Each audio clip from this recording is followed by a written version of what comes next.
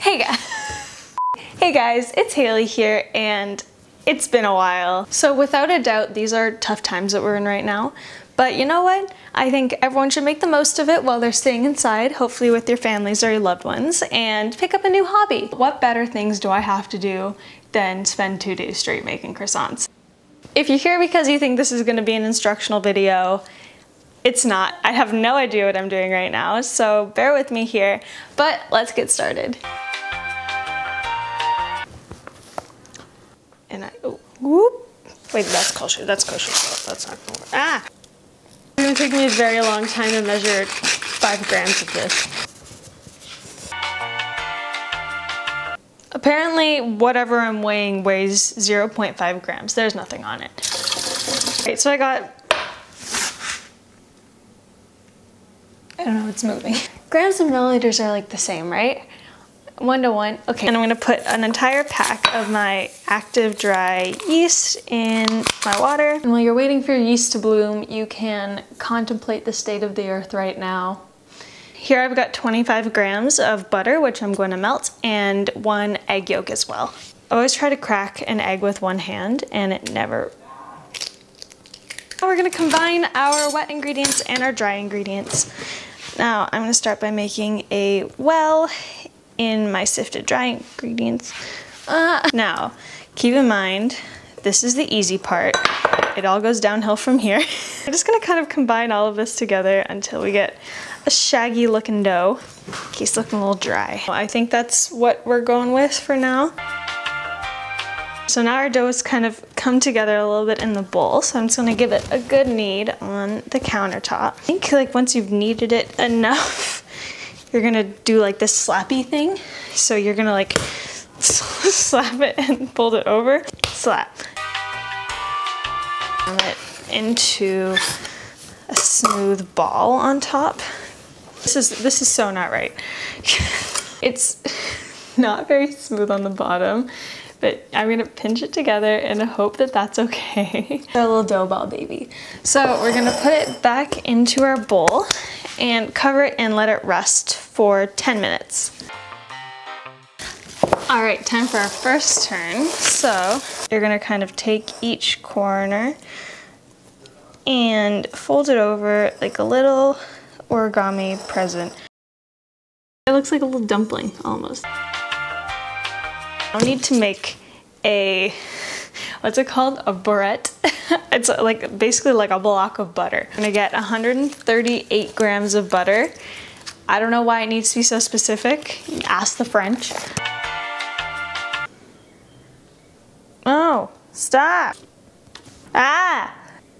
Okay, we got it. I'm gonna cut it into like decent square shapes because you need it to be in a form that you can roll out into a good square block.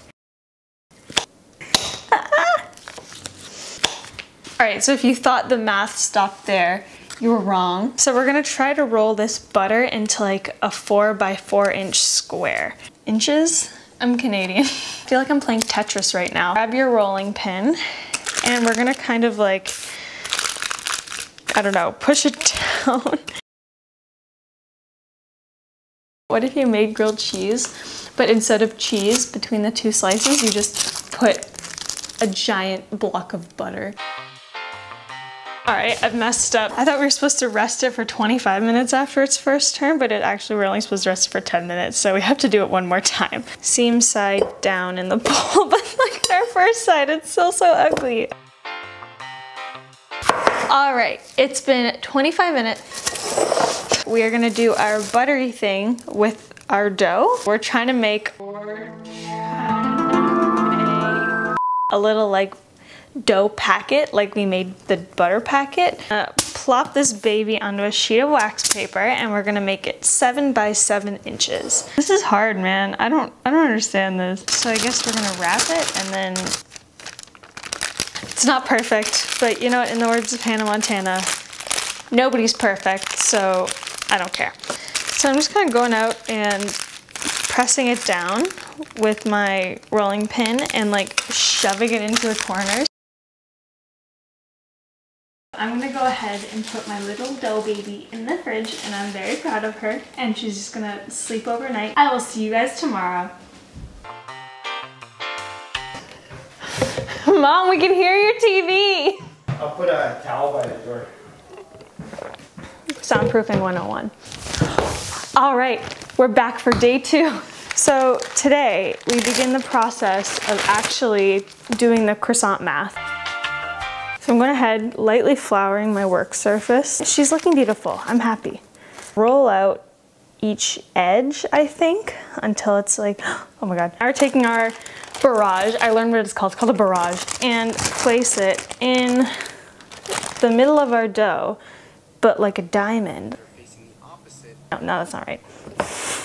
I'm making it longer. Fold it like a little package.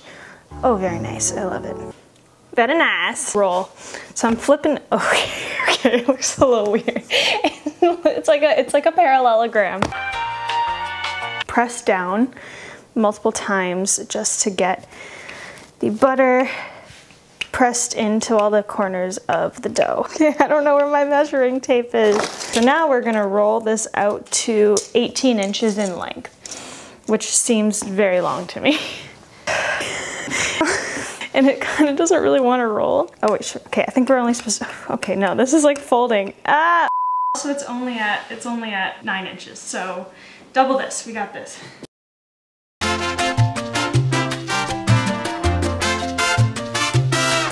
It looks pretty good to me. It's got a lot of these like butter pockets that you can kind of see under the surface, but I feel like that's good. So we're folding it, okay. Fold it 3/4 of the way over the short, then take our shorter part. I feel like it's not even. I'm gonna fold the long part over the short part, and we have a little croissant envelope. But we're just gonna wrap this baby up and put it in the fridge for 1 hour to rest. Ah, like a clear plastic sheet of death. 1 hour later. All right, so it's time for our second and final fold. So this baby's been in the fridge for an hour, and it's time to fold again.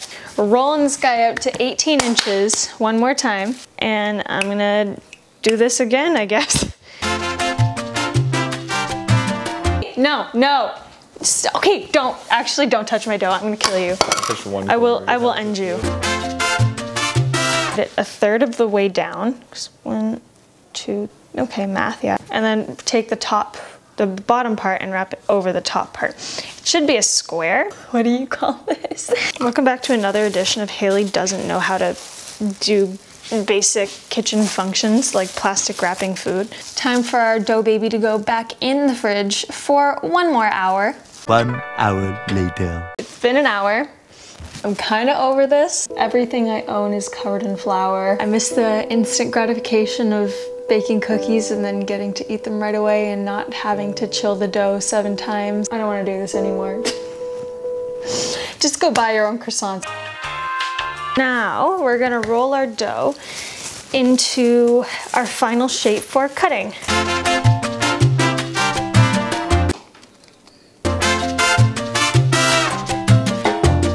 Try to score the bottom of our dough so that it's 4.5 inches apart, but this, I feel like that's a lot. Like, what?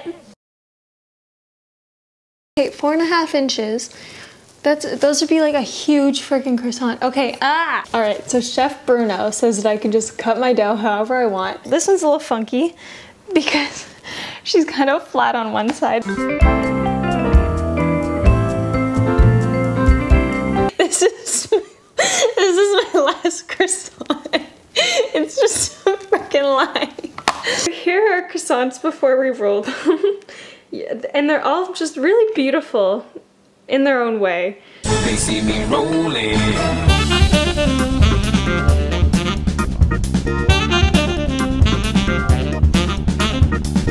So I've rolled my croissants, and they're not perfect by any means whatsoever, but you know what? They're freaking beautiful, if I do say so myself. So cover your tray just so they proof, and then we're gonna leave them in a warm spot for 2 hours.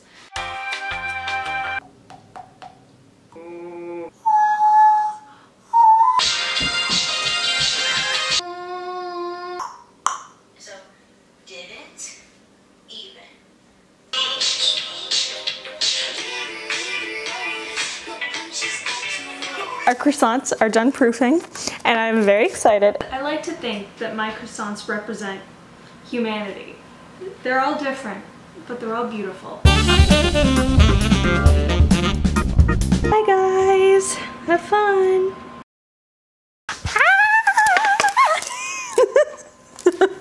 Oh my god. So they look a little crispy. I might have burnt them a tiny bit, but that's okay. But just, jeez, look at those layers.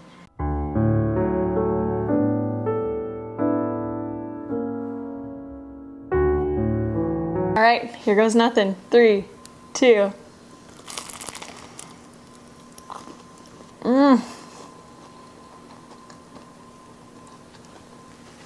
What did I learn from this video? Homemade croissants, delicious, but just buy them. Just go buy them at the store. Thank you guys so much for watching.